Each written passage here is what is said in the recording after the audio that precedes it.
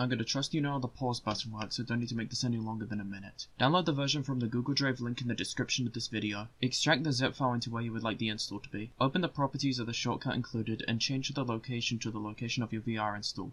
Make sure that the location is in quotation marks and VR is at the end of it. If you don't want to have your config files messed up, open the local files of your actual unturned copy, click the Unity App Data shortcut, and copy everything inside to a separate area. Set up your VR headset, open Oculus if you need to. Make sure SteamVR is installed before opening the game. Run the shortcut in your VR build. After the game loads, SteamVR should open if you didn't open it already. If you make content on this build, I request that you link back to this tutorial or the original video in your description.